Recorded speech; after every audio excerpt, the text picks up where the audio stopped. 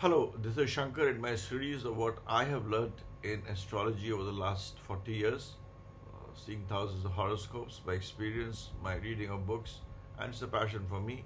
I talk about moon and dragon head together briefly, certain very important aspects which I have noted, and moon and dragon tail in the various houses and certain aspects which I have seen. I'm not going to the details of the traditional way of what happens in this house or what happens in that house, but this is the two things which are very very important.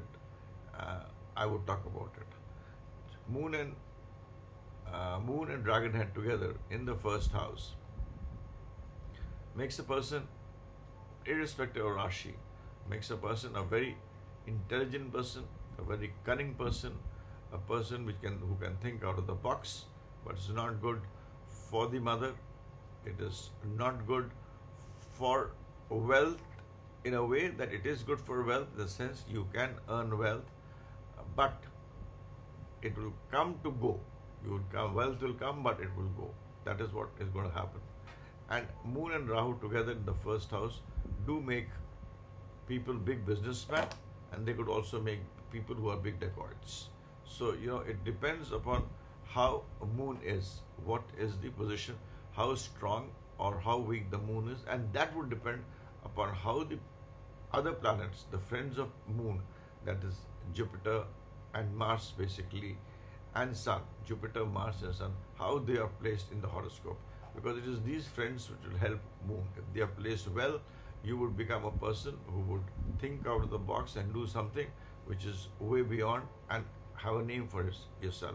But if the other three friends of Moon are not well placed in your horoscope, then it would, vitiate the impact of Moon and make you a person, as I told you, a person who thinks out of the box, and he could be a big businessman, he could be a big writer, he could be a big person in the social media, he could be a big communicator, but it could be positive or negative both the ways. But certainly he would be out of the box. It is not a good combination for mother. The mother has to struggle. The mother will have issues, issues with health, etc. Especially after the age of 48 to 50. After that, she will have help. But a general life will be full of issues and struggles. So that is how you have to see Moon and dragon head in the first house.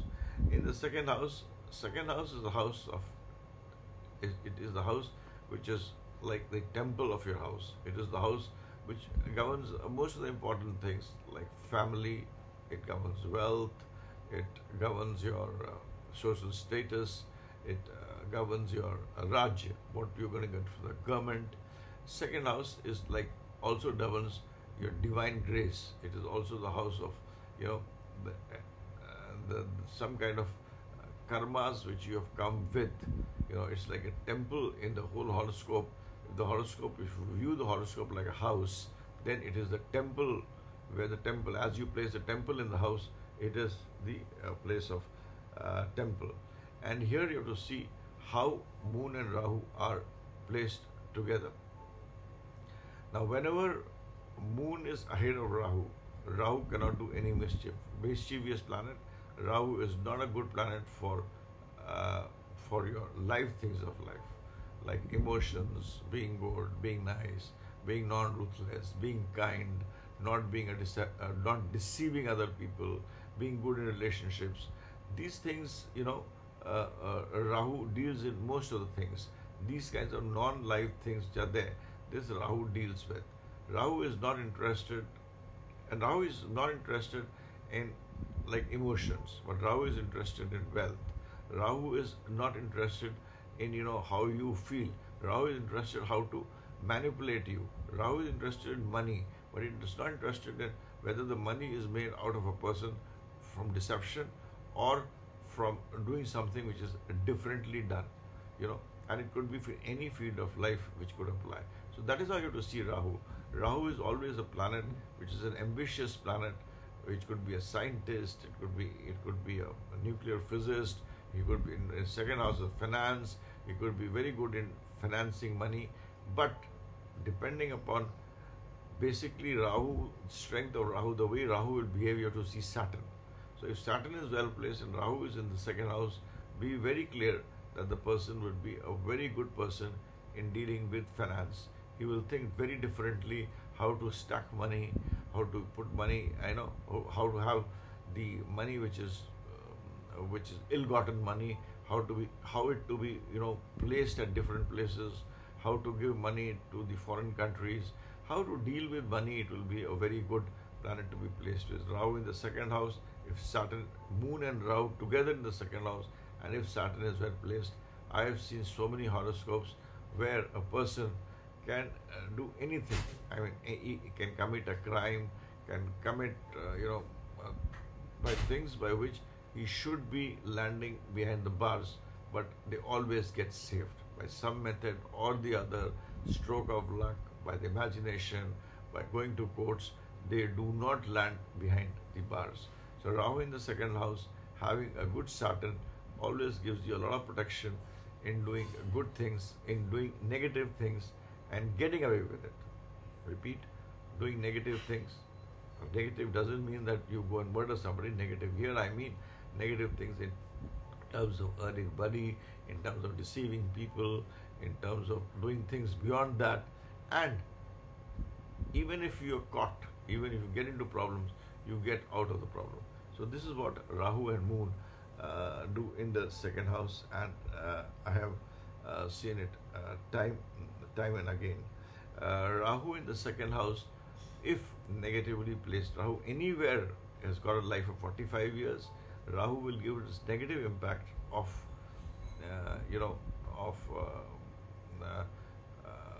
both in live and non-live things. Especially in live things would be, not being emotional, using the emotions of others to deceive people, going after luxuries which are not so good, let's say drugs, etc., etc. All those things, Rahu has a greater impact till the age of 45, and after the age of 45, your mindset becomes such that the impact gets reduced. This I'm again talking about Moon and Dragon Head, which is in the second house. Moon and Dragon Head together. Remember one thing: Moon is a mother, and Rahu is one planet which respects Moon, and which is which I've seen again and again, and that is why the Mool Trikon sign of Rahu is supposed to be Cancer, Kark, where which is the house of Moon. So Rahu always respects the Moon, and it has great regards for Moon. It always it subdues itself when Moon is there. It reduces negativity when Moon is there. But there is a caveat there. The caveat is that Rahu should be, or Dragon Head should be behind Moon. When Dragon Head is behind Moon, that is Moon is ahead of Dragon Head, then Moon is ahead of it. I mean, the good man is walking in front, is the leader. The man who is at the bad is the follower. So the good man will not let the bad man do the wrong things. Understand it that way.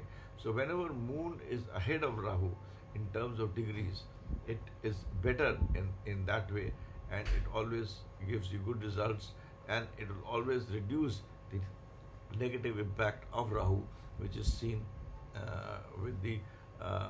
with respect to various other planets. And one planet which has always told you to see how Rahu will behave is to see the strength of Saturn. If Saturn is, you have to see the other planets, but Saturn is one planet which you should always see to see how Rahu is, apart from various planets, that is, which is there. And here I'm only talking about the house, I'm not talking about the Rashi. So you always see how Saturn is placed in the horoscope to see Rahu, and repeat it. And that's why I always repeat this. Moon and Rahu together will always spoil the Kartatva of the house where it is placed. That is very important. Wherever they are placed, they will spoil the indications of that particular house. Suppose Moon and Rahu are placed in the second house, they will create problems with respect to family. Mostly they'll create problems with respect to the live things of life. Third house, they will create issues with sister. Fourth house, it is mother. Fifth house, children. So they will mostly create problems, more problems with the live things, and non-live things, not so much a problem, but see how Rahu is and see how Moon is. And to evaluate Rahu and Moon, you have to evaluate the friends of Rahu. See Saturn for Rahu, how Saturn is placed, and for Moon, see your Sun, Jupiter, and Mars. If Sun, Jupiter, and Mars are well placed in a horoscope, then this combination of Moon and Rahu becomes very good for you to rise in life and to earn wealth in life, to become a big man in life, to do something which is different in life, to do something, and with it, of course, in the domain of Moon. Moon governs communication, Moon governs water, Moon governs, liquid, Moon governs your wealth. Not it. It governs not the paper money. It governs your liquid wealth, the liquidity which you can the money which you will have in your house. That is important. The liquidity which you have in hand, the money, the cash money which you'll have. Moon governs that. Moon also governs your general happiness. So these kinds of things you have to see if you have the other planets which are the friends of Moon and Rahu are placed well in the horoscope. So that is how you have to see Moon and Rahu. Moon and Rahu, and I call them Moon and Rahu, I'm more familiar to call it that way, but Moon and Dragon Head, Rahu is known as Dragon Head. In the first 6 house, 1 to 6 houses, irrespective of Rashi, is not good for the mother. Mother will have problems in life. That is done, and you can see it in most of the horoscopes. While Moon and Rahu from the 7th to 12th house will not do any harm to the mother. Mother, there will be not much of an issue. But if there are problems, the problems will be together for the mother and the son. The problems will come in a way that will impact both the mother and the son. Moon and Rahu in the 7th house is not good for it is not good for the mother, as I said. It is not good. It is good, not bad for the mother, but it is also not bad also for issues like marriage. People say that Moon and Rahu together in the 7th house may impact marriage, but it may not be. It is. I have seen it is. It does not impact marriage too much, and it also does not create any problems with the government. So it is not a bad combination to have Moon and Dragon in the 7th house. People debunk it, saying that it will create problems in married life, but I say that it is not bad for the opposite sex. Your relationship with the opposite sex will be good. You will be able to relate to them, and it is also not bad when you are dealing with the government. So that is what Rahu and Moon do when it is in the 7th house. This is an exception, and this people generally feel that Rahu and Moon in the 7th house creates problems with the opposite sex. I have seen it as vice versa. Rahu and Moon in the 11th house. Rahu is said to be very good in the 11th house, but Rahu and Moon in the 11th house, if there's a caveat, Jupiter should be there in the 2nd and 3rd house. If Jupiter is there in the 2nd and 3rd house, it is actually good, and good in most of the aspects of life. It makes a person, gives you an above average life. But if Jupiter is not there, it will give you a place where your in-laws, both from the boys and the girl side, will be bad. And if Jupiter is not there, 2nd and 3rd house, and Rahu and Dragon and Moon are in the 11th house, it will create problems with in-laws, and it also will give you a situation where you may fall in love with a lady, with a woman, and you know you will be so crazy about the girl. You know, इसे कहते हैं दीवानगी. आपकी दीवानगी इतनी ज़्यादा होगी that you may even do things which are not to be done, and you spoil your life with respect to that. Uh, Rahu in the 12th house is a place where it spoils. Uh, Rahu and Moon in the 12th house uh, is not a good place to have. It spoils all the aspects of Moon which I have described, both life and non-life things. So money is not there, general happiness is not there, issues of mother is there, and it also spoils Venus.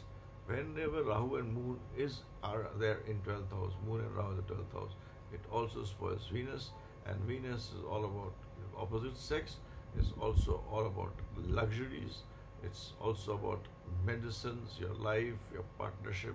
It's also about money. I mean, Venus is a very important planet. So if that gets spoiled, a lot of things in life is spoiled, and you are living, it's a very, very, very difficult and a below average life. So Moon and Dragon Head, when they are in the 12th house, they will create problems.